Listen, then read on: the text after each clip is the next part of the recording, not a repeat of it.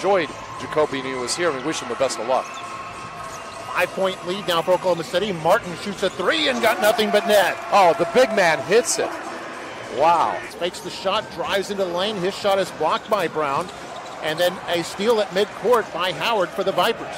Remember, we talked about 6 blocks a game for the visitors. Sampson, a three-pointer from the corner, and nails it. So another lead change there. So this game going back and forth like a good heavyweight fight.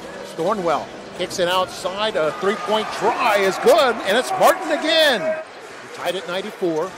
The Blue with the ball. And a pass lobbed inside, knocked away. Here's Martin going in solo. Big dunk for the former Tiger out of LSU. Been great basketball tonight. I mean, a lot of dunks, a lot of three-pointers.